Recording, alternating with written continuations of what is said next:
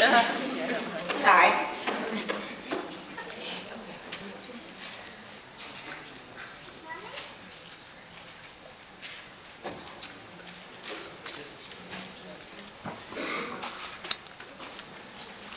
His name is Mr. Ed Johnson, and he just so happens to be the oldest black man in Bradley County.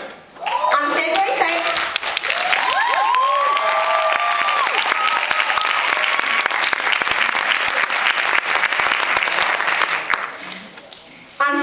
3rd, of this year, he turned 100 years old.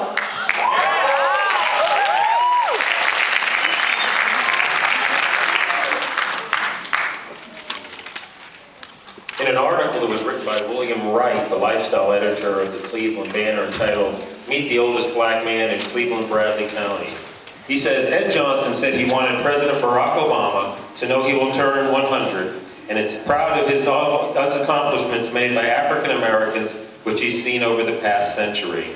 Called the oldest living African American male in Bradley County, Johnson had already received the Living Legend Award by the NAACP when he and his daughter, Alice Turner, later discovered his birth certificate revealed the centenarian was born February 3rd, 1910, instead of February 1, 1909.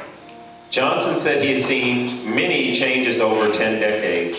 With his health and memory not quite what it used to be, the stately senior reflected on his own life as a farm boy, born and raised in Eureka, outside of Charleston. Quote, "I was the oldest of 19 children," said Johnson. "We had a big farm. We raised hogs and chickens, ducks, cattle, goats. We had everything we needed. We grew wheat, had big cornfields, had peach orchards." Johnson said people in need didn't have to try to steal because his father would give them what they needed, setting an example in generosity.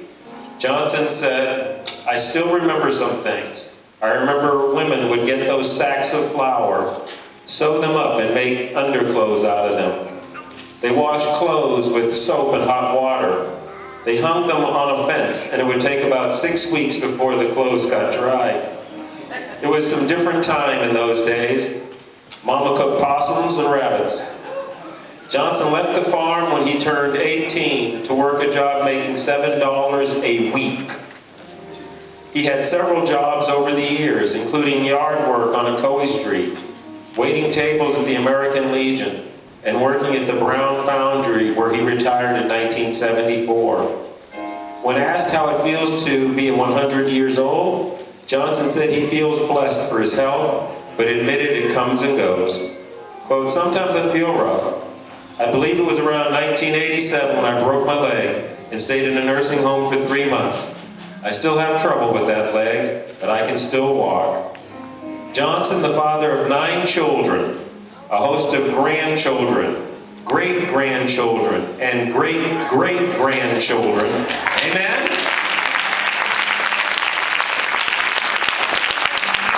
Said his family is too numerous for him to keep count, but considers it a blessing to have lived long enough to see so many generations from his family line. Alice Turner said she and her siblings enjoy taking their father out to eat where he enjoys seeing friends and meeting the public. Quote, "Dad is a real people person," says Alice. "He loves to be around people, and he loves going to Golden Corral and Ryan's. We take turns taking him out. The secret to longevity, according to Mr. Johnson, is praying to the Lord, helping others, doing what Jesus Christ said in the Bible, and working as long as possible." Johnson, a member of my church, St. James Cumberland Presbyterian Church in America, said he tried to do good by others, became saved, and is at peace with the Lord. Let's give the Lord a clap of praise for Mr. Ed Johnson. Amen. Praise God.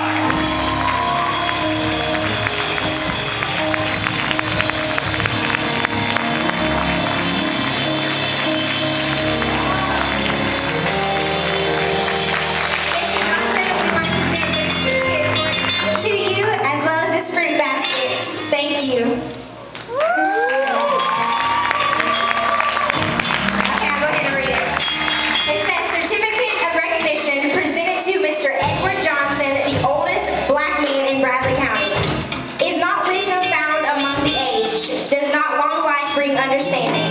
12:12. I've been young and now I'm old, yet I've never seen the righteous forsaken, nor his seed begging for bread. Psalms 32:25.